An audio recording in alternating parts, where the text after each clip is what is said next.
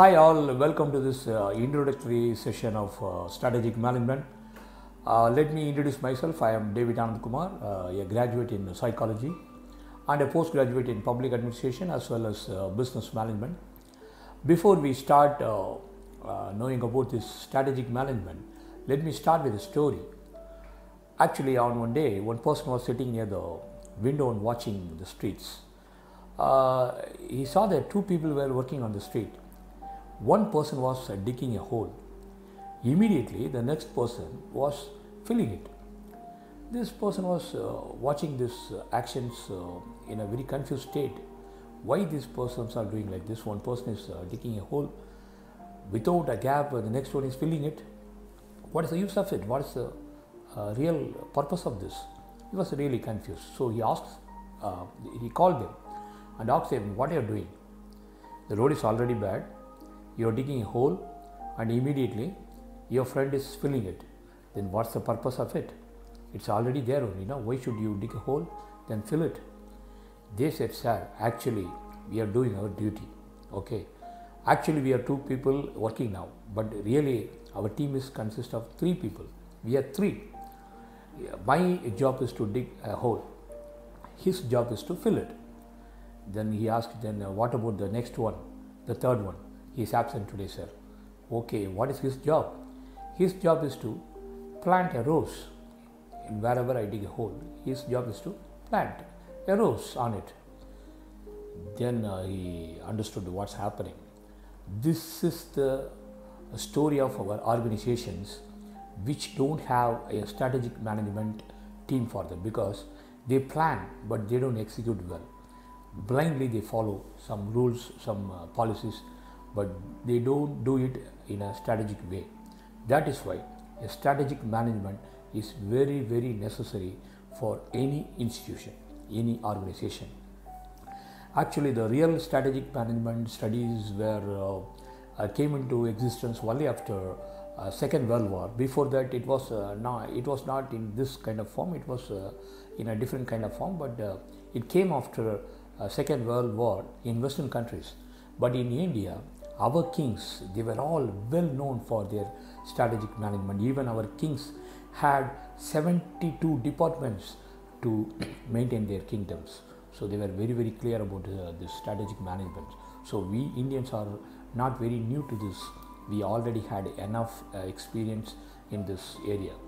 I can even quote one Tirukural for you that it says, before you do anything, do this, like that. What it says, Vinay valiyum, Tan valiyum, Matran valiyum, Tunai valiyum, Thuki seyal. That is Tirukural says. The meaning of it is, before you start anything, a business or something, before you start, you should weigh the purpose first. For what reason I am going to do this business? But what is the goal of this business? So that should be decided first. Then you should weigh your strength. What is your own strength? What is your own strength for doing this business? The next one, you should weigh the strength of your opponent or competitor. What is his strength?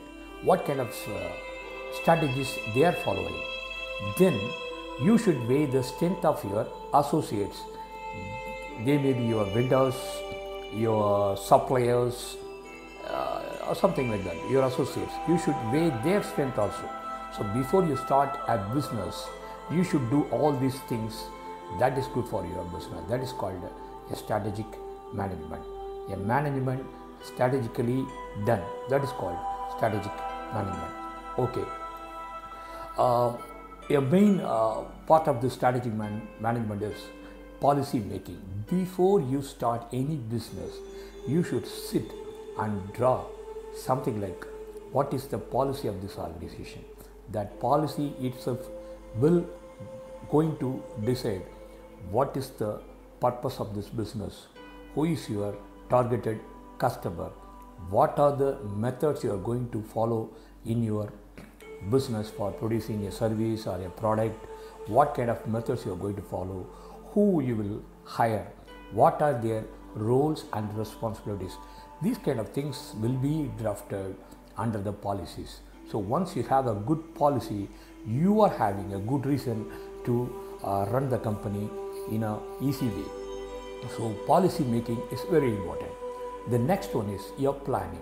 After making the policy, you are going to use what are the things you already have. See, the management is nothing but integrating all your resources together. You may have a good source of human resources, good source of technology, machineries, investment, all you may have in a different way, but you should organize them, you should integrate them in a harmonious way to make a big, clear, sweet music that is called business. So your planning should integrate all the available resources together. So that is very important. Sometimes strategy management, as you say, even though it is a long-term planning process, we can't say it is foolproof. It may have mistakes, it may have a lot of negative points. So all your strategic management policies or your methods should be like, it should be always ready to adopt any change. You may have a different situation at any time. See this pandemic situation, nobody expected this kind of situation anywhere in the world. Immediately, lot of things changed. Nobody expected this. So these kind of situations may come at any time to any business. So you cannot say that a strategic management is capable enough to think far beyond about any kind of situations which may occur. That doesn't mean like that. A strategic management is like a basic thing, basic policy and basic business strategy management organizing way. That's all. You may have different kind of problems, challenges at any time. So your strategy should be very volatile for all these things. Anytime it should adopt the changes which the market demands you. Your opponent may make you do something, your market may make you do something, your customer may make you thinking something different. That will happen at any time. So your strategy should be very flexible to adopt these changes. There are two kinds of business types are there. One is proactive, next one is reactive. Proactive means your company is doing a lot of creative activities.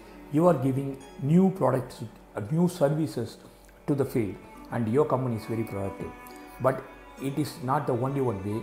You should also be reactive. What is that? If your opponent is doing something good, he is doing some services really nice, he is giving a very good product, you should be very reactive to that. You should adopt that. You should study what is his strength. According to the strength, you should arrange your policies, or you should recalculate everything. You should sit and plan again according to the market situation. So every organization should be both proactive as well as reactive. That is the easy way of getting success in the market. You can say that you can call it as a ripple effect. What is the meaning of a ripple effect is one change may cause another change. Because of this, that will happen. If no vehicles are running, the lorries are not running, your commodities rate will automatically rise. That is called a ripple effect. One change is bringing another change, that change is bringing another change. So a clear strategic management should take care of all these effects into their consideration before framing any business plans or execution, something like that. Normally, a strategic management can be done in 3 different levels in all the organization. One is at corporate level, then one is another management level, then the last one is at the execution level. What is the corporate level?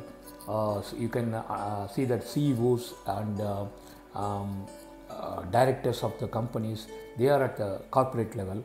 They are the people who are really framing the policies, setting the targets, and bringing the investment, capital, everything together. So that is called corporate level. Then the business level, your GMs are there, your marketing managers are there, your purchase manager is there, a lot of management parts are there. So second level managers are there. They are the business level who are taking care of this strategic management to get everything organized as well as we planned, as we plan to use the resources. The next level is your execution level. There comes your real field people, your staff, your marketing executives, your field workers, your skilled persons. They are coming in that level. So all these three levels are together forming the execution team of this strategic management. All these three levels are together which will perform the goal of this strategic management. So normally if we plan very well, but if we do not execute it in the correct way, then there is no use of this planning. I may tell you a story. One person called a call center for complaining about a technical problem. He called for a technical executive. The person who picked the call said that the executive is not available, sir, he is at meeting. Okay, you bring the next level person, the manager or something, I tell you my problem. No, sir, he is also attending meeting. Oh, what's it? Okay, you get me a senior person, then I'll complain this to that senior person. No, sir, he is also attending a meeting. They said. This fellow got really, got very angry, and he said, what is happening there? Why all of them are attending meeting? What is that meeting? What for they are attending all this? And the person who took the phone, he said, they are attending meeting for improving the customer service. This is what happening in so many organizations. They are coming together, they are putting a lot of meetings, they are discussing about customer service or product improvement, but the real problem is not getting attended by anyone of that. So to avoid these kind of silly things, we need a better strategic management team, and not only framing plannings or something, they should take care of implementing and getting the result in a correct way. Getting things done, they should take care of getting things done. So that kind of team is very, very necessary for any organization.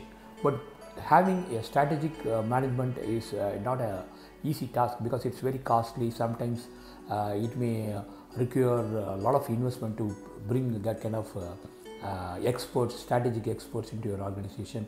So it needs a lot of money. It takes your time for sitting and planning. A lot of things are there. So every organization should be ready to accumulate all these things, ready to accommodate all these things. Then only they can have a very good strategic planning team.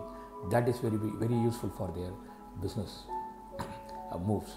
So this is some kind of points I would like to say about the strategic management as just one introduction.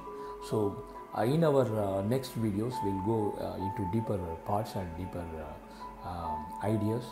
So if you like this video, please let me know what is your opinion, what is your comments, and we will meet in the next video soon with more topics and more explanation. Thank you for watching. Thank you very much.